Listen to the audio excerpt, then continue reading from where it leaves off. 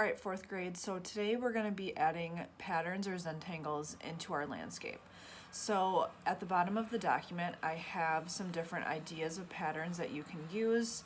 As you can see, some of them are going to be a little bit more complicated than others, and so you're going to pick patterns that are at your level. So please do not pick the easiest patterns if you know that you can do a lot more than that. Also, some of the easiest patterns you can add and make them more complicated, and that's what I did in mine, and you'll see that in a little bit, that I added more and more details as I went on if I used a simple pattern. So we're going to talk about line quality really quick. So we are focusing on just lines this week.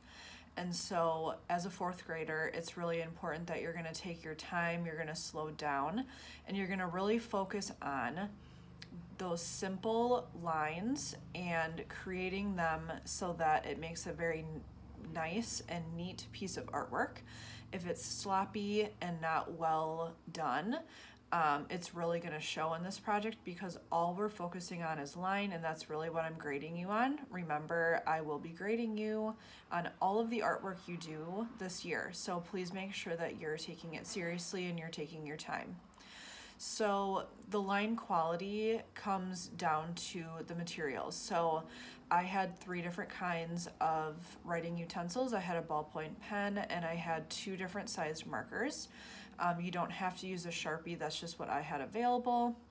So hopefully you have at least 2 different kinds of writing utensils, and that will help you create those different variety of lines as you're going through. So you're going to watch me draw and fill up my paper.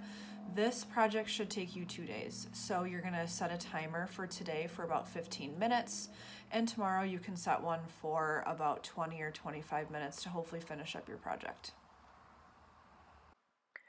As I'm adding patterns inside of my landscape, what I'm going to be doing is trying to add a variety. So you can see I just added circles, and right next to it I added some straighter patterns. That way there's a variety of patterns to look at, and it makes your project much more interesting to look at, and it balances out the composition as you're going through.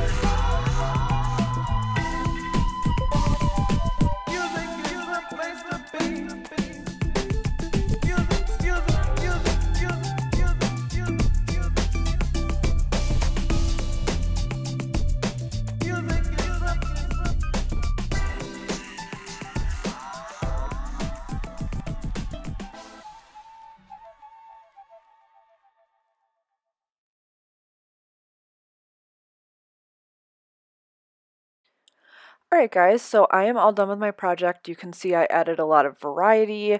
I colored in some parts, I left some parts a little bit more open, so it's just all your preference on how you want yours to look.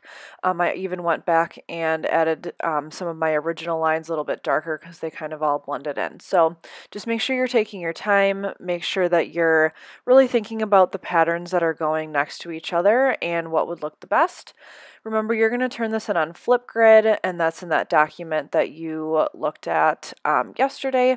So hopefully that should be pretty easy to turn in, and I cannot wait to see these finished up. I bet they're going to be amazing. So make sure you take your time, do a good job, and I can't wait to see these.